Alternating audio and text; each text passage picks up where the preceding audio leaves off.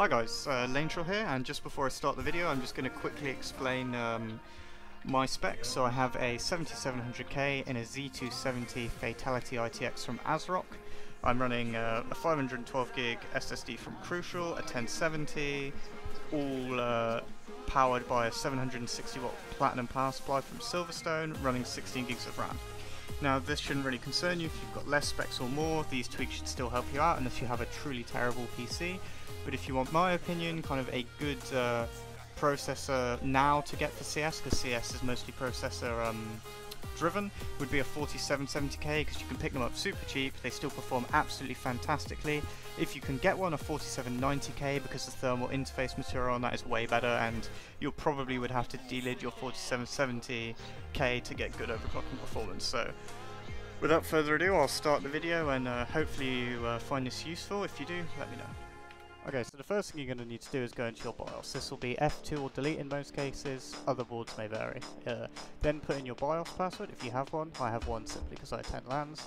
And then you'll be greeted by normally a simple screen that will look something more like this. So with that simple screen, you're going to want to change it into some sort of advanced mode, and then you're going to want to look for XMP. I can't show you XMP because I'm running a custom BIOS that XMP isn't enabled on and doesn't work on, so I can't show you that. Then look for your CPU settings, and there should be something like speed step. Turn off speed step. Then once you've turned off the speed step, you need to go up to the core ratio. Now this can be per core or all core. You want to go to all core. You want to look for the maximum turbo frequency in the Intel Arc, which I'll overlay mine here, and you can type that in. Now the way this works is like a multiply, so 47 will be 47 times 100, so that would be equivalent to 4.7 gigahertz. 42 would be 4.2 gigahertz, 12 would be 1.2 gigahertz. So I'm going to set mine, and then once you've done that, you're going to go out and save and exit changes.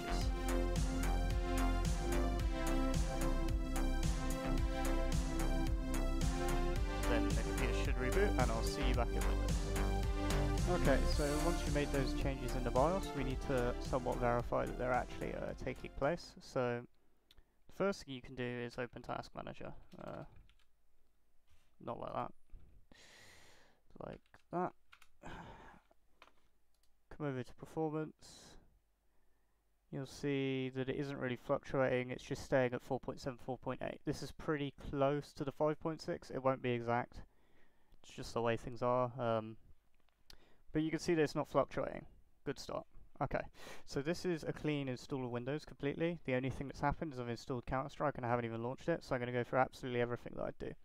So the first thing I do is I'm going to come down to start here and look for the power and sleep settings.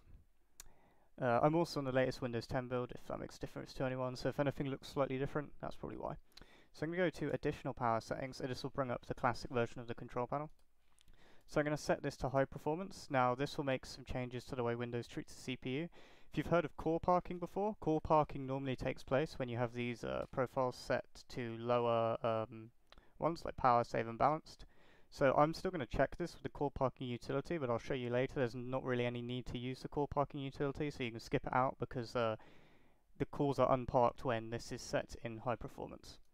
Okay, so next thing we're going to do is we're going to bring up the Windows 10 version of settings, and we're going to come over to gaming. We're going to turn off record and turn off the open the game bar. Make sure all of that is off.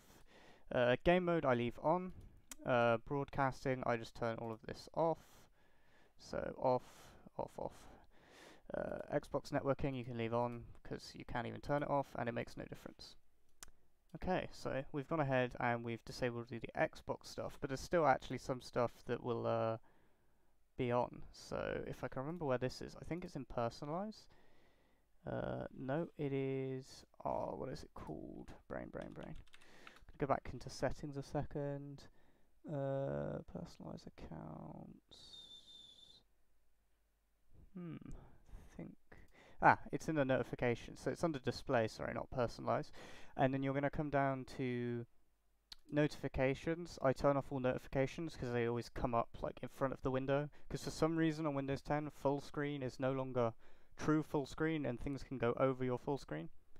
Baffles me, but I guess Microsoft can do what they want because Windows is Windows.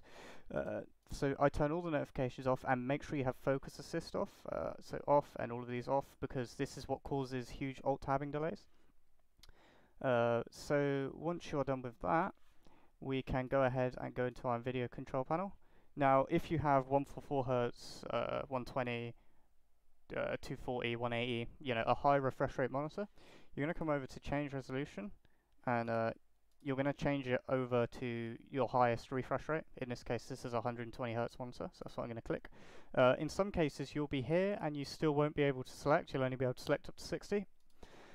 So if you scroll down to the bottom, you'll have another subsection with the same resolution of 1920 by 1080. You're going to click on that one and then select the highest refresh rate. If you do this successfully, you won't have to use -frec or the other launch option for refresh rate that I can't remember off the top of my head, because if it's set in Windows, the game will natively run at this refresh rate. So I'm going to go ahead and do that. Okay, OBS hasn't crashed, so now my screen is running at its maximum refresh rate. So now I'm going to come down to manage 3D settings. You can do this for just the game, or you can do it for global settings. I'm going to do it for just the game because I do play other games. So I'm going to come down and choose the CSGO EXE. So the gamma correction I have off. Maximum pre-rendered frames, I set that to 1. That should make it feel a lot smoother. Power management, I use maximum performance. The texture filter and quality, I have high performance. I leave that on allow. Trilinear, I have off. Vertical sync, I have off. Virtual reality, I leave alone. Threaded optimization, I leave alone. I'm just trying to see if there's anything else. Shader cache, I leave on. Anti-aliasing, I use the global setting, which means it's application controlled, so that means CSGO can decide. And antiscopic filtering, I leave off. Ambient occlusion, off. And we hit apply. And there we go. Cool. So now I'm going to come over to where I have CS installed, which in this case is C, Promofiles x86, Steam, Steam Apps, Common, Counter-Strike Global Offensive. See the CSGO EXE? I'm going to right click, I'm going to click Properties, click Compatibility. I'm going to do Disable Full Screen Optimization, so this disables a bunch of the DX39 hooks, so things that hook into the game to put overlays up that Windows has. And generally enables better performance. A lot of people find their game input isn't correct, like it feels weird. This is normally because you have some sort of DirectX hook, like Discord or NVIDIA Shadowplay, Players.tv. If you want my opinion on one that causes the least effect to input, I personally use Players.tv, but your mileage may vary. The optimal thing to do is to use nothing that hooks into your game. So disable full screen optimization, you're going to go ahead and hit apply and OK. So now I think we're pretty much done. The only thing I personally do is I install Vibrance GUI. All this does is sets my digital vibrance to 100 when the game is open, and sets it to back to 0 when I close it, so my whole computer isn't just fully like blinding me. So,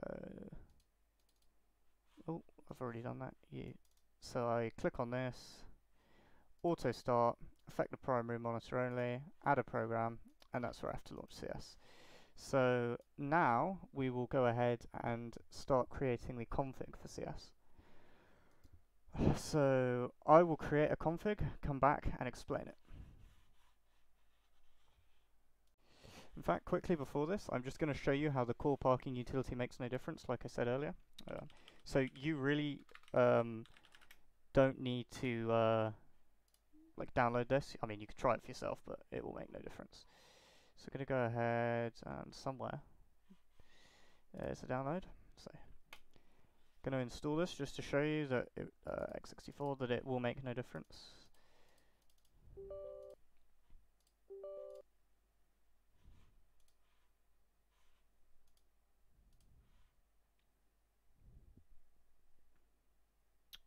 So as you can see, the index is already all on 100 because I set that power profile. Alright, so I've created the config, so I'm just going to go over it really quickly and explain what everything does. Rate settings, these are your network settings. These slashes mean they're a comment, means it isn't took into account by the game, makes it readable for humans. So we have the command rate, 128, enables you to make full use of 128 servers. Update rate, 128, same applies. CL interp 0 means the game will set it to the lowest possible interpolation rate supported by the game engine. CL interpolate 1 means you still want to use interpolation, but you want to use the lowest value that was set above. Interp ratio is 2. Now, you can argue 1 or 2. I would use 2. Simply because what that means is it stores another value in memory, so if 1 doesn't get to you, then yeah. So if it doesn't receive an update, there's 1 stored in memory that it can use if it doesn't arrive in time. Because otherwise it will just wait, which is bad. So there's a whole write-up on this, which I'll link in the description, which you can read up on if you want, but I'm not going to explain it all in this video, but I'll link you to the Reddit thread. Okay, CL predict. Being honest, I can't remember what it does, and the same for predict weapons, but I remember that you need it on, so leave it on. I mean, you're more than welcome to research yourself if you want, but I can't remember off the top of my head. CL lag compensation 1, you might think, oh, I don't want lag compensation. You do. You will not be able to play without it, or you will, but you will have the worst experience imaginable. And you won't even be aware necessarily that you're having a bad experience, so leave that on. CL resend and CL timeout are to do with how long it will reattempt things and resend things before it tries disconnects. And then for FPS, this is all the stuff to do with FPS, we have R dynamic 1 on. Now I have an image which shows this. So this is my brain's just, there we go. So this shows the lighting from gunfires when enemies shoot. So this image shows the difference. So you want that on.